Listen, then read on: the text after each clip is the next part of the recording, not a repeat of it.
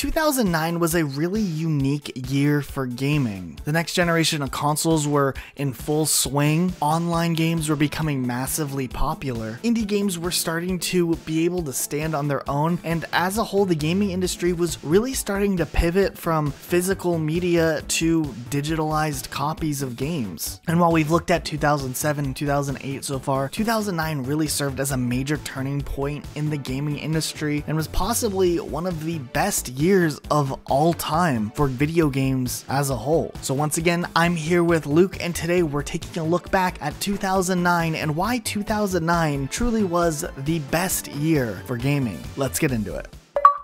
First off, just riding on the high from 2007, Call of Duty as a whole was one of the biggest franchises that gaming had ever seen. Call of Duty 4 was a massive hit, and World at War proved that the concept shown in Call of Duty 4 could work in later installments, even on a yearly basis. In 2009, we actually saw releases of World at War DLC packs released on a regular basis, with new zombie maps included in each map pack, which was kind of a new thing at its time, but it set the standard for the Call of Duty franchise, specifically Treyarch, in releasing zombie maps later on in future installments. And while zombies was really popular, none of that really compared to the hype that surrounded the release of Modern Warfare 2, possibly the most anticipated game of the entire year, and honestly, rightfully so. This game took everything that was good in Call of Duty 4 Modern Warfare and just expanded on it infinitely, adding new kill streaks, new weapons, refined gameplay, and some of the best maps we've ever seen in a Call of Duty game. The competitive scene was crazy, the voice chat in Modern Warfare 2 was interesting, and of course we can't forget the fact that the single player was extremely unique in just how they took storytelling and kind of developed the early stages of World War III in a video game in a way that was actually believable. Oh, and Spec Ops was pretty fun too. 2009 also saw the release of Assassin's Creed 2, which kind of started that major momentum behind the Assassin's Creed franchise as a whole. Sure, a lot of people did like the first Assassin's Creed game, but it just felt as a whole there was a ton of new people being introduced to Assassin's Creed with the introduction of Assassin's Creed 2, along with players who had been around since the first game who were excited to see where this story would go. The refined gameplay used in Assassin's Creed 2 definitely helped a lot, and it definitely solidified this as an ongoing franchise in the gaming community. Bayonetta also released in 2009, which served as this really unique hack and slash action adventure game that ended up starting its own legacy in its own right, and while it released on the Xbox 360 and PlayStation 3, its publishing history and where the future installments of this game went after this initial release is kind of crazy to think about, but it all started way back in 2009, and this is still a solid game to this day. We also saw expansions to Grand Theft Auto 4 with the Ballad of Gay Tony and The Lost and the Damned, which was really cool just because it re-sparked interest in the Grand Theft Auto series. Even though Grand Theft Auto 4 was still widely popular, this added a new story mode to kind of play through, but it also re-sparked interest in the online side of the game, which added a ton of new features, and it was really fun to play back then. We also saw the release of Skate 2, which added a ton of features from the existing first Skate game, and really kind of ended up being the staple Skate game as a whole. Skate 2 definitely was the best Skate game in the three that released, and it was just so well balanced and refined with how precise you could control your skater, and just the world building they had made and the art style used made Skate 2 such a popular game. First of all, let me get two games out of the way that we already made in-depth reviews on just a few months ago, and that also came out in 2009, and that being Borderlands 1 and Left 4 Dead 2. And both games were Game of the Year contender for many people, and rightfully so. If you want to know how these games hold up today and why they were so good back in the day, check out our years later reviews on them. So let's get back to some games we haven't talked as much about yet on on this channel. In 2009, Batman Arkham Asylum came out, and this was the first like really good superhero video game. There was some okay superhero games before, but nothing like this. This one told its own story that you haven't seen in a movie yet, which immediately made it feel fresh, since it also had fleshed out characters and good dialogue and good writing. I feel like not as many people knew back then what Arkham Asylum was really and what part it played in the Batman universe, so this game really showed it off well. Gameplay also was really good. Like, it didn't feel too challenging, but if you mastered the controls, it was also rewarding at the same time. And I feel like this game kept itself fresh with first of all having an overworld that was really fun to explore, and also having like different gameplay sections where you had a stealth section where you gotta use some gadgets, and then you had a fight section where you just gotta fight and punch some dudes. While personally Arkham City is probably my favorite game in the franchise, I gotta say this one is a close second. Dragon Age Origins also released in 2009, and if you have seen any of our Mass Effect videos, you'll know that we like old school BioWare. This game is just really well liked with RPG fans across the board, even in 2019. This game introduced some interesting gameplay mechanics and dialogue options, and this game is actually planned for one of our years later reviews after we finish the Mass Effect series. So make sure you check back for that if you want to know how Dragon Age Origins holds up in 2019. Now let's actually go on to one game that split the community back in the day, Resident Evil 5. I remember completely hating this game when it came out because the setting was so much different after I played Resident Evil 4 and it didn't feel scary at all. And obviously it was hard to come in after Resident Evil 4 and make a better game or equal game when Resident Evil 4 was so well received. And I think that's how a lot of the community felt back in the day. And now 10 years later my opinion completely changed on the game. I actually don't think it's a bad Resident Evil game at all anymore, and it's pretty fun. Maybe it was helped by Resident Evil 6 being such a weird mess. Resident Evil 5 actually tells an interesting story and has some interesting characters. And the gameplay is what you would expect from a Resident Evil game, honestly. Also, this was the first mainline Resident Evil game that introduced two-player co-op, where you could play online with a friend on 360 and PS3, not so much on PC, because I think the game was games for Windows Live, which probably didn't work, but now it's out on Steam, so you have a better option to play it on PC. Nonetheless, I feel like this game really split the Resident Evil community, and the opinions were so mixed, at least from what I've heard. Now going from one game that I changed my opinion to a positive one over the years, going to one that probably doesn't hold up as well anymore, Fear 2 Project Origin. I really loved the Fear trilogy back in the day, and I even played the free-to-play multiplayer Quake clone that they put out. And I'm not talking about Fear Online, there was a different one. I think it was called Fear Combat, and it might have been the Fear 1 multiplayer as like a standalone free-to-play thing, but that's not what we're here to talk about today. 2009 Fear 2 Origins came out, and I really loved the game. But now looking back on it, I gotta say some of the gameplay feels really clunky and the level design is really repetitive. Like, now that I think about it, why are there even mech suits in the game? I completely forgot that they introduced this feature until a friend of mine reminded me a few weeks ago. It's not a bad game by any means now, and you should probably still play the Fear trilogy because it's one of the best FPS horror shooters of all time in my opinion. Just like some of these older games, it has some issues that you haven't noticed before. 10 years ago, we also saw the release of Battlefield 1943. This was actually an Xbox Live Arcade and PlayStation Network download-only game, which I think was the first one in the Battlefield series that did it like that. But this wasn't a full Battlefield game with story and a ton of multiplayer maps. This was multiplayer only with 3 maps, but it was really cheap, so it worked out. Even though there's no story and there's only 3 multiplayer maps, I think this is my favorite World War II Battlefield game. And even to this day, there's still people playing this game. The Xbox 360 also saw some decent exclusives. We had Halo 3 ODST released at the end of the year, and while it was really a standalone expansion for Halo 3, it produced a really interesting narrative that kind of followed the common day, everyday soldier that was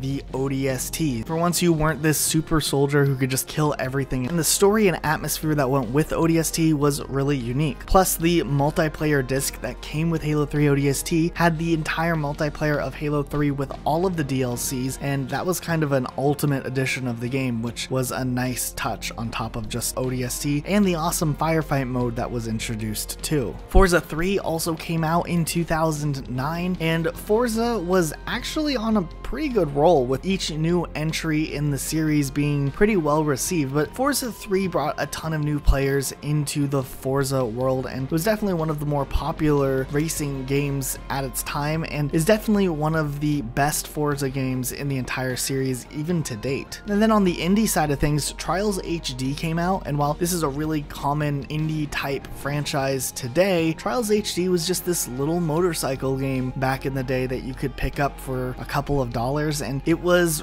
really challenging but really fun at the same time. And I remember remember just spending so much time in this game trying to get all of the expert level challenges complete, and it was a lot of fun, but it was definitely really hard too. But let's not forget that also in 2009 the Xbox 360 saw the release of Halo Wars, which was a real-time strategy game on a console. And it is extremely hard to produce a real-time strategy game that synergizes well with a controller. Like for example, Tom Clancy's End War the year before also came out on Xbox 360, but I didn't feel like it worked as well as Halo Wars did. They really made the RTS genre work here. And obviously this didn't bring like a new RTS craze to console, and there haven't been really many RTS games released on Xbox ever since, but I gotta say this was just fun, and after playing games like StarCraft or Command & Conqueror, it was somewhat refreshing to see a game set in the Halo universe. A real-time strategy game set in the Halo universe, of course. On the PlayStation side of things, we had the release of Uncharted 2, which really kind of showed off that the Uncharted series could be more than just a standalone game, and they could kind of hit gold twice. Sure, there were some things that were different with this game, but as a whole it was really well received, and it kind of made this game a solid first-party experience for Sony, and kind of at this time Sony didn't have as many first-party exclusive games available yet, and Uncharted 2 definitely helped out a ton. And talking about games that made people want to buy a PlayStation 3, in 2009 Demon's Souls released, which was the start of From Software's popular Souls series, and it's still going strong today. Just a few weeks ago I purchased Sekiro Shadows Die Twice, and it's also really fun. I don't think there's been a single bad game in the series, and some would argue that Demon's Souls is the best one even. It just had a perfect mix of being really hard and really challenging, but not feeling unfair at the same time. It felt like you were hindered by your own skill, not by the game itself. And now with 5 or 6 games into this series, they're still able to reproduce the same formula, which you first saw in Demon's Souls 10 years ago. Over on Nintendo's side of things, we saw Super Mario Bros. Wii, which kind of played off of the success of New Super Mario Bros. On the DS, and it brought the new Super Mario Bros. In a new game onto the Wii, which allowed people to play together, which was really cool, and just this game was a lot of fun to play. And we saw remakes of Pokemon Silver and Gold on the Nintendo DS in Pokemon Heart Gold and Soul Silver, and these are possibly some of the best Pokemon games to date even now, just because it took all the great things of those games from way back in the day and really just made the graphics great and just kind of took out a lot of the repetitive stuff that Fire Red and Leaf Green did when trying to make workarounds for putting an old game in a newer generation. It's kind of hard to explain, but Pokemon Heart Gold and Soul Silver really did a lot of things right. And before we get to our last segment, here's my favorite part, which is Luke talks about PC games, because Elijah is a dirty console peasant and Luke's only achievement in life is being PC Master Race. Anyways, in 2009, 2 huge games came out that I played for a long time, up until like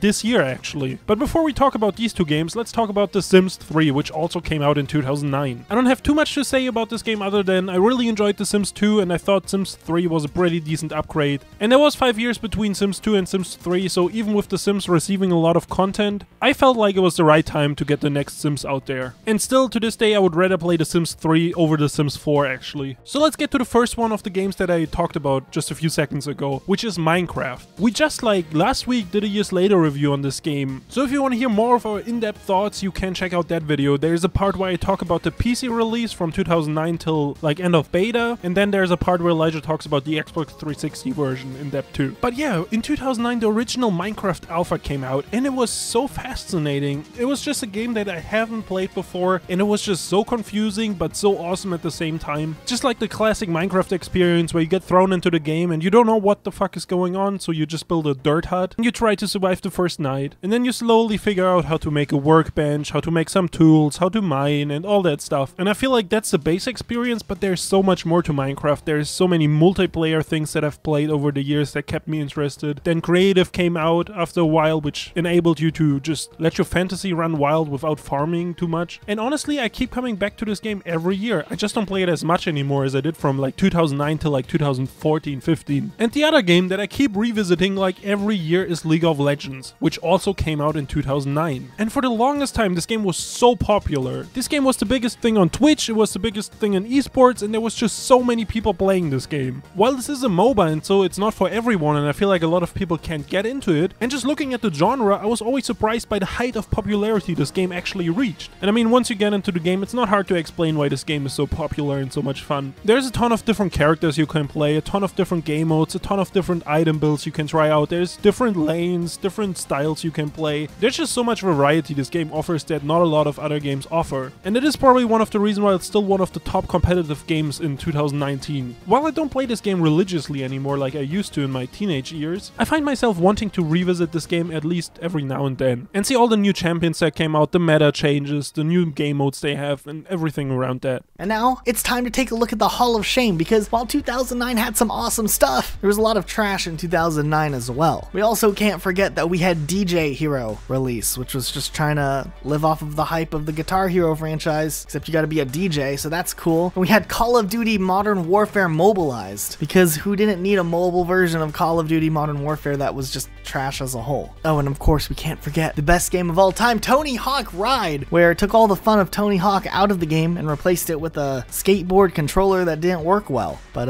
you know, gimmicks sold, so they made a sequel later, but this game was pretty bad. But all that was nothing compared to what EA did. Remember just a few minutes ago when we said that Sims 3 was really good? Well, they also released 3 more Sims games in 2009. First off, we had My Sims Racing, which was just a Mario Kart clone. I guess it was their attempt to cash in on Mario Kart's success on the Wii. But where Mario Kart worked really well and the gameplay was refined, the maps were fun, and there was a ton of characters, My Sims Racing felt like a PlayStation 1 game back from 1999. Then they also released My Sims Agents, which doesn't belong in the Hall of Shame. I just wanted to mention it because it also released in 2009, and it was a spin-off that they released with the other 2 spin-offs. But now we get to the worst Sims spin-off possibly in Sims history, SimAnimals. Let me just describe this game real quick. It looked like garbage, it played like garbage, and the content was garbage. Not even 2009 IGN was able to give this game more than a 5 out of 10. This game came out on the Nintendo DS and the Wii, and I thought this game might actually be fun because I played Sport a year before and this was supposed to be a life simulation video game too, but the end product was just complete garbage. And that's actually it for today's video. Let us know in the comments down below if we forgot to mention any 2009 video games, and what was your favorite video game from 2009. Make sure to subscribe to Rocket Sloth if you haven't already and turn on notifications, and check out the videos on your screen right now, because if you have watched this video this far, you'll also enjoy these. But that's it for today. See you guys next time with a brand new video.